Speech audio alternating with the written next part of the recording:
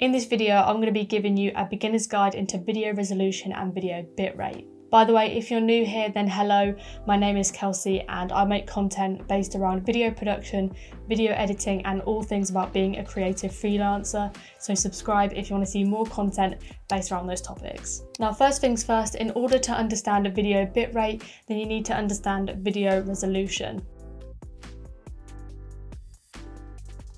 Video resolution refers to the width and the height of your video, and it is typically measured in pixels. It is normally expressed in either a two-dimensional number, such as 1920 by 1080. Remember that width always comes first in these numerical sort of formulas, or in a simplified form, just as the height, such as 1080. This means in a 1920 by 1080 setting, it is 1920 pixels wide and 1080 pixels high. Now here is a table of all of the most common resolutions that you will find in the film and video world. And as you can see, 1080p refers to full HD, and then 2160 refers to 4K film. And you can also view these resolutions on this video that you're watching here, because in this clog, you'll probably see it down here, you can see that you can stream this video in different types of resolutions, 4K being the highest quality, and then 320 being the lowest quality.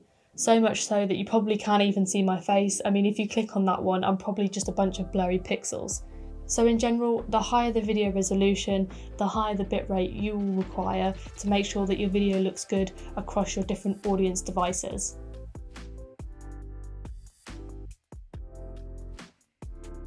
So you're probably thinking, what even is video bitrate? Well, every single second of a video that you watch is packed with digital information.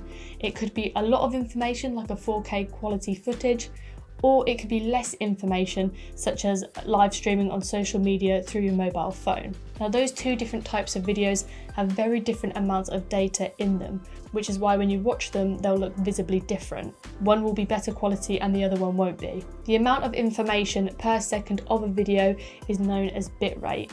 And bitrate is the amount of data that is encoded in every single second of your video. However, it is important to note that not all cameras shoot at the same bitrate, and this is why a GoPro video will look different to a DSLR or a cinema camera. Despite being shot at the same resolution, they'll all have different bit rates. So here's an example of two of the same shot, which have both been shot at the same resolution, which is 1920 by 1080, but they differ in bit rate.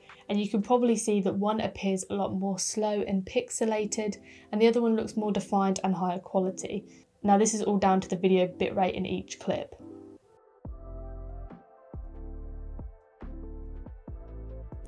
So bitrate is measured through bits per second, and it also determines the size and the quality of your video or audio file.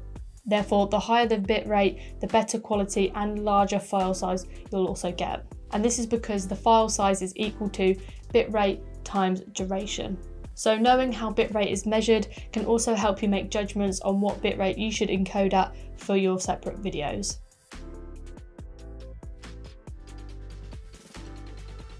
Now when you go to export your video, you may notice that there are two different forms of bitrate that you can encode at, especially if you're doing it manually. And these two different forms will be CBR, which stands for constant bitrate, and VBR, which stands for variable bitrate. Now CBR, or constant bit rate, means that your video will encode constantly at the same certain bit rate, meaning that the bit rate will not vary based on the complexity of the motion in your video. Whereas VBR, or variable bit rate, means that your video will vary in bit rate depending on what's going on screen.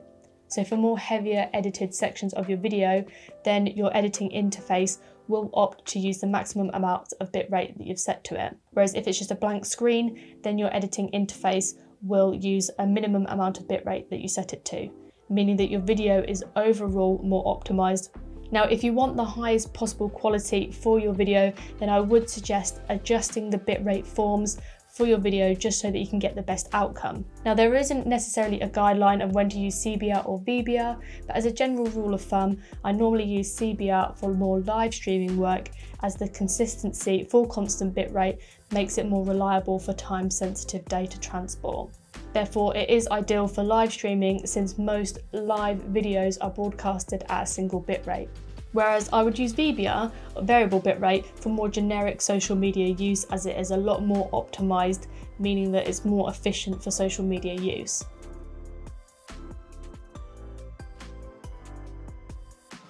Now, understanding all of this can be quite hard to get your head around, but putting it in place can be a completely different ball game. So here are some bitrate tips that you can use when you're in the editing process. Now, tip number 1 is to use your video editing interface presets when it comes to exporting and encoding your videos. Number 2 is investing in a good, high-spec, durable computer. And now this is because if you're exporting at a higher bit rate, then it's going to take a lot more manpower for your hard drive to go through. So making sure that you have the hardware and the computer spec to deal with this is extremely important. Now, number 3 is that you need to make sure that you consider other factors of filming as well. Because although bitrate does help make a good quality video, it's only one part of the jigsaw puzzle.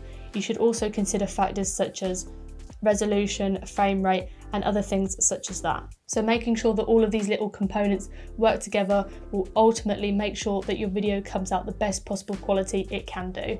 And for all of the tech nerds out there, I've also linked in the description box below a link to a bitrate calculator. So if you want to go check that out, then you can manually adjust the figures so that you can calculate your own bitrate settings so you know what you should be encoding at. But there it is, there is a brief little summary of video resolution and video bitrate. Now, I tried to keep this video as brief and as simplified as I could because I know this topic can be super complex. So I would suggest watching other videos and reading other articles, because the more you research and the more you get to know this topic makes you understand it a little bit more.